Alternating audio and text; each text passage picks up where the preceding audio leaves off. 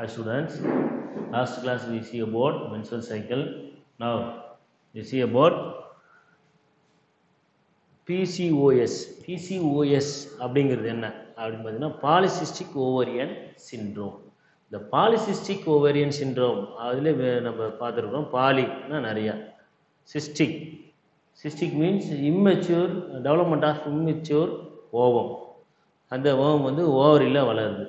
சரியா? இதனால் என்ன நடக்குது அப்படின்னு பார்த்தீங்கன்னா நார்மலாக நடக்கக்கூடிய ஒரு ஃபெர்டிலைசேஷன் ப்ராசஸ் இல்லை ஒரு ஃபெர்டைல் உமனுக்கு நடக்கக்கூடிய நார்மலான ப்ராசஸ் நடக்கலை. அதான் சிண்ட்ரோமாக சொல்கிறோம். ரைட். ஸோ இது வந்து ஒரு endocrine system disorder. Endocrine system disorder அப்படின்னு சொல்லக்கூடியது என்னென்னா ஹார்மோனல் டிஸார்டர். ஹார்மோன் குறைபாட்டால் ஏற்படக்கூடிய ஒரு நோய் அப்படின்னு சொல்லலாம். ஹார்மோன் குறைபாடு அப்படின்னா ஹார்மோன் குறையிறது தான் நம்ம எடுத்துக்கக்கூடாது. இட் மேபி அதிகமாக கூட இருக்கலாம். ஸோ பொதுவாக நம்ம என்ன சொல்கிறோம்னா அது வந்து ஒரு endocrine system disorders maybe a failure from the anterior pituitary hormones such as follicular stimulating hormone or luteinizing hormone, and it will start to a male after their reproductive years. So இது எப்போ start ஆகலாம் அப்படின்னா ஒரு female, நான் மேல் சொல்லியிருந்தேன், female, ஒரு ஃபீமேலுக்கு இது அவங்களுடைய ரீப்ரொடக்டிவ் இயர் ஸ்டார்ட் ஆன பிறகு இது வர்றதுக்கான வாய்ப்புகள் அதிகம். ஏன்னா அடுத்தது என்ன நடக்குது பாருங்களா, immature of many ovum may produce in a ovary that may be release out. So immature ovum release ஆகிடுச்சு, நிறையா ப்ரொடியூஸ் ஆகுது, அது ரிலீஸ் ஆகுது. அப்படி ரிலீஸ் ஆனாலும் அது வெளியே வந்து மெச்சூர் ஆக போகிறது கிடையாது. அது என்ன பண்ணக்கூடாதுன்னா அது ஃபெர்டிலைஸ் ஆகி ஒரு எங்கொன்று கொடுக்க போகிறது கிடையாது. ஸோ தட்ஸ் வை இந்த immature many ovum R produce அப்படின்னு நம்ம இதெல்லாம் சொல்கிறோம். அடுத்தது இந்த மாதிரி இருக்கக்கூடிய நபர்களுக்கு எந்த மாதிரியான இந்த சிம்டம்ஸ்னால், இந்த நோய்க்கான சிம்டம்ஸ்னால், அறிகுறிகள்லாம் என்ன மாதிரி தெரியும் அப்படின்னு பார்த்தீங்கன்னா அந்த நபர்களுக்கு, அந்த பெண்களுக்கு இர்ரெகுலர் மென்ஸ்ட்ரல் சைக்கிள் அப்படிங்கிறது ஒரு பிரச்சனையாக இருக்கும். இர்ரெகுலர் அப்படின்னு பார்த்தீங்கன்னா எவ்ரி 28 டேஸுக்கு நடக்கக்கூடிய அந்த மென்ஸ்ட்ரல் சைக்கிள் இங்கே நடக்கிறதுக்கான வாய்ப்புகள் இருக்காது. 4 மாதம் 5 மாதம் இல்லை 2 மாதத்துக்கு ஒரு தடவை, நாட்கள் அதிகமாகவோ இல்லை கம்மியாகவோ நடக்கிறதுக்கான வாய்ப்புகள் உண்டு. அடுத்தது excessive facial and body hairs. அதை வந்து நம்ம என்ன சொல்லுவோம், ஹிர்சுட்டிசம். ஹிர்சுட்டிசம் அப்படிங்கிறது அவங்களுக்கு அவங்களோட முகத்தில், அவங்களுடைய கைகளில், கால்களில், ஸோ இதெல்லாம் பார்த்தீங்கன்னா அவங்களுக்கு முடி வந்து அதிகமாக இருக்கும். அதான் எக்ஸசிவ் பாடி ஹேர்ஸ் அப்படின்னு சொல்லுது. அக்கீன் அப்படின்னு சொல்லுது. என்னென்னா அவங்களுடைய முகத்தில் முகப்பரு அப்படின்னு சொல்லுவோம். அதாவது முகப்பருன்னா என்னென்னா நம்ம சின்ன சின்ன முடி இருக்கும் இல்லையா, முடியோடைய அந்த வேர் அப்படின்னு சொல்லக்கூடிய பகுதியில் அங்கே இருக்கக்கூடிய செபேஷியஸ் கிளாண்ட் அதை கூட ஒட்டிகிட்டு தான் இருக்கும். அந்த ஆயில் சுரக்கக்கூடிய கிளாண்ட் தான் செபேஷியஸ் கிளாண்ட். அது அந்த ஆயில் செக்ரீட் ஆகக்கூடிய கிளாண்ட் என்ன ஆகும் பார்த்தீங்கன்னா இன்ஃபெக்ட் ஆகி வர்றது தான் நம்ம பிம்பிள்ஸாக சொல்கிறோம் இல்லையா. அந்த மாதிரி நிறைய திட்டாக முகம் ஃபுல்லாக திட்டாக இருக்கிறது தான் அக்கீன் அப்படின்னு சொல்கிறது. அடுத்தது அவங்க உடல் பருமனாக காணப்படுவாங்க. மேக்சிமம் வந்து இந்த ஒன்று சொல்லுவோம் இல்லையா, என்ன சொல்லுவோம், பிஎம்ஐ அப்படின்னு ஒன்று சொல்லுவோம் இல்லையா, உடல் பருமனை கண்டுபிடிக்கக்கூடியது. பொதுவாக அவங்க வந்து உடல் பருமன் அதிகமாக தான் இருக்கும். அந்த பிஎம்ஐ வந்து அவங்களுக்கு அதிகமாக தான் இருக்கும் இல்லையா, பாடி மாஸ் இண்டெக்ஸ். அடுத்தது அவங்களுக்கு ரெடியூஸ்டு ஃபெர்டிலிட்டி. அவங்கள ரெடியூஸ்டு ஃபெர்டிலிட்டி அப்படின்னா குழந்தை பேர், அவங்களுக்கு குழந்தை பேர் கம்மியாக தான் இருக்கும் அப்படின்னு சொல்கிறாங்க. அடுத்தது இன்க்ரீஸ்டு ரிஸ்க் ஆஃப் டயபெட்டிஸ். அவங்களுக்கு டயபெட்டிஸ் அப்படின்னு சர்க்கரை நோய் அப்படின்னு சொல்கிறோம், அந்த நோய் வர்றதுக்கான வாய்ப்புகள் அதிகமாக இருக்குது. அந்த கடைசியாக அவங்களுக்கு ஆண்ட்ரோஜன் லெவல், அவங்க பெண்மணிக்கு இந்த ஆண்ட்ரோஜன் அப்படிங்கிறது ஆண்களுக்கான ஒரு ஹார்மோன். இந்த ஹார்மோனோட அளவு அதிகமாக இருக்குது அவங்களுக்கு. ஸோ அப்போ பெண்களுக்கு ஆண்களுக்கான ஹார்மோன் அதிகமாக இருக்குது. அதனால தான் பார்த்தீங்கன்னா நம்ம முதல்ல சொன்ன மாதிரி excessive facial and body hairs அப்படின்னு சொல்கிறோம் இல்லையா, இந்த ஹார்மோனால் தான் அது அவங்களுக்கு நிறையா இருக்குது. சரியா? அடுத்தது இது ட்ரீட்மெண்ட் எப்படி நம்ம இது சரி பண்ணலாம். அவங்களுக்கு ஒரு ஹெல்த்தான ஒரு வாழ்க்கை முறையை அவங்க வாழணும். அதாவது நல்ல உணவு, நல்ல உடற்பயிற்சி அந்த மாதிரி வந்து அவங்க மேற்கொள்ளணும், யோகா இந்த மாதிரிலாம்.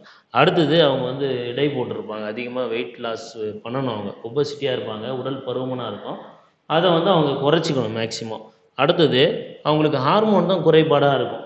அந்த ஹார்மோன் எந்த ஹார்மோன் அப்படின்னு கண்டுபிடிக்கணும், எஃப்எஸ்ஹெச் எல்ஹெச்ஆ, அது வந்து அந்த துறை மெடிக்கலில் அவங்க பார்த்துப்பாங்க எப்படி அது என்னன்னு கண்டுபிடிக்கிறது. அந்த மாதிரி என்ன ஹார்மோன் குறையுது அந்த ஹார்மோனை அவங்க மருந்தாக எடுத்துக்கிட்டாக்கா இந்த நோயிலேருந்து அந்த பெண்மணி விடுபட்டு சரியாகலாம். ஸோ இந்த டிசீஸ் பாருங்கள், பிசிஓஎஸ் அப்படிங்கிறது பாலிசிஸ்டிக் ஓவேரியன் சிண்ட்ரோம் அப்படிங்கிறது பார்த்தோம். அடுத்தது menstrual hygiene. So menstrual hygiene அப்படின்னா எவ்ரி 28 டேஸ்க்கு இது நடக்க தான் போகுது. ஃபீமேலோடைய ரீப்ரொடக்டிவ் ஃபேஸில் எவ்ரி 28 டேஸுக்கு இது நடக்குது. அப்போ இதெல்லாம் நடந்தால் தான் அவங்க பெண்கள் அப்படின்னு சொல்ல முடியும் இல்லையா? அவங்க they are viable to R they are viable to produce a young one. அவங்க ஒரு யங் ஒன்னை கொடுக்கறதுக்கு ரெடியாக இருக்கிறாங்க அப்படின்னு நம்ம சொல்ல முடியும்னா இந்த மென்சுரல் சைக்கிள் இருந்தால் தான் சொல்ல முடியும் இல்லையா? அப்போ அவங்களோட வாழ்நாளில் கிட்டத்தட்ட இந்த பருவம் அடைஞ்சதுலேருந்து கிட்டத்தட்ட 50 வயது வரைக்கும் என்னென்னு பார்த்தீங்கன்னா அவங்களுக்கு இந்த மென்சுரல் சைக்கிள் அப்படிங்கிறது வந்துக்கிட்டு தான் இருக்கும். 28 டேஸுக்கு இது நடந்துக்கிட்டு தான் இருக்கும். அப்போ அவங்க எப்படி அவங்கள தங்களை பாதுகாத்துக்கணும் அப்படின்னு பார்த்தீங்கன்னா என்ன உடல் கழிவு. மென்சுரல்ஸ் அப்படிங்கிறது என்னென்னு பார்த்தீங்கன்னா அது ஒரு உடல் கழிவு. எண்டோமெட்ரியம் லேயர் சிதைஞ்சு வெளியே ரத்தமும் சதியமாக வெளியே வர்றது தான் என்னது இந்த மென்சுரல் சைக்கிள் அப்படின்னு சொல்கிறது. அப்போ அது வெளியே வரும்போது அதை நம்ம ப்ராப்பராக நம்ம என்ன பண்ணணும் அப்படின்னா அதை வந்து ஹைஜீனிக்காக பார்த்துக்கணும். சுகாதாரமாக நம்ம பார்த்துக்கணும். சுகாதாரமாக அந்த இடத்த வச்சுக்கணும். அப்படி இப்போ நம்ம சுகாதாரமாக இருக்கும்போது தான் இந்த productivity of woman maybe increase. இந்த உமனால் என்ன வேலை செய்ய முடியுமோ ஒரு வீட்டு வேலை செய்கிறவங்களா இருக்கலாம், இல்லை ஆஃபீஸில் ஒர்க் பண்ணுறவங்களா இருக்கலாம்.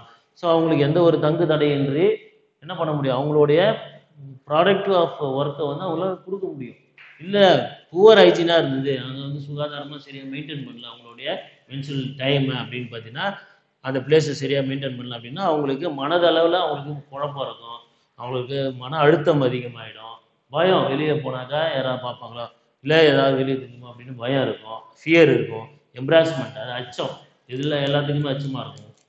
அதாவது துணிச்சலாக எதுவுமே செய்ய முடியாமல் இருக்கும். ஸோ அந்த மாதிரி புவர் ஹைஜீன் இருந்தாக்கா இந்த மாதிரியான பிரச்சனைகள்லாம் வரும். அவங்களுடைய ப்ராடக்டிவிட்டியில் குறை ஏற்படும். அப்போ என்ன பண்ணணும், அவங்க ப்ராப்பராக அவங்களுடைய அந்த மென்சுரல் பீரியடை அந்த 3 or 4 டேஸை மெயின்டைன் பண்ணணும். அதுக்கு ப்ராப்பராக மெயின்டைன் பண்ணுறதுக்கு இதெல்லாம் இருக்குது.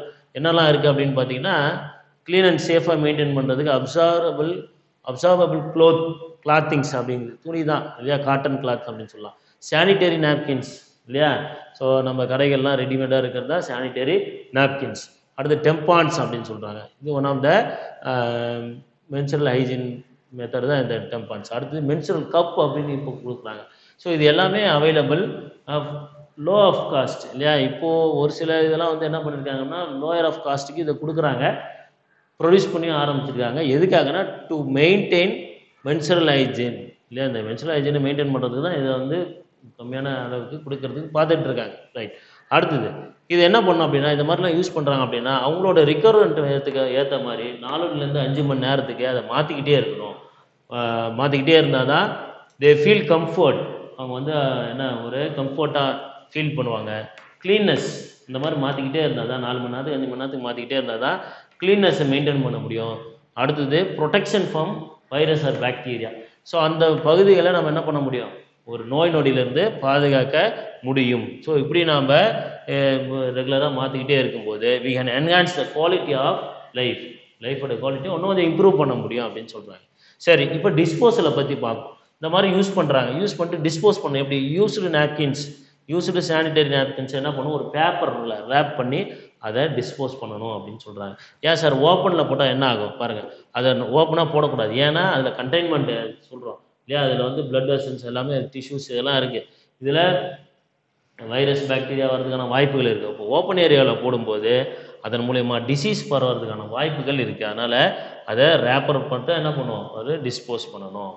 ரைட்டா.